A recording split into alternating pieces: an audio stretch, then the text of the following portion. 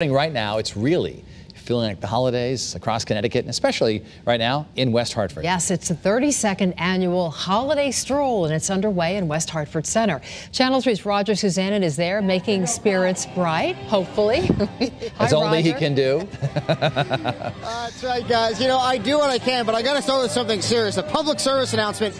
I've just learned that Santa is stuck in traffic. So if you see a sleigh driving around West Hartford, please try to give him some space, because very soon he's going to light up this beautiful tree right here as Santa is on his way. In fact, actually, if we could turn the camera around, look, Santa is coming right now into Blueback Square.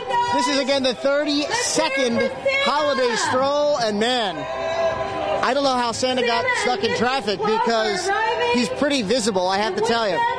So, and if you look around here, you can see just how excited all of the kids are here waiting for Santa. And there's the big man himself right there waving.